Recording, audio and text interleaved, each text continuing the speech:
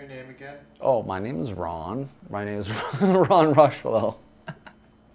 I work for, well, 2 different large hotels, and they're big hotels, and I'm part of a union, Local 6, and Local 6 has their own health coverage, which means that I have to go to their health centers if I live in New York, in the New York metro area. And the health centers are, I mean, they're convenient because you can just walk in and wait and see somebody. That's great. And I don't have to pay anything, and that's wonderful.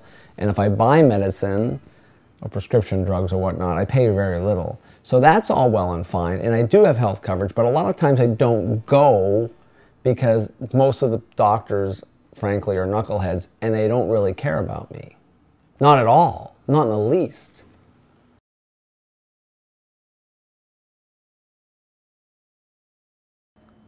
He actually seems to be a person from that Supersized documentary. Dr. Isaac appeared to me, and my girlfriend even said it to me, he seems like a really nice guy.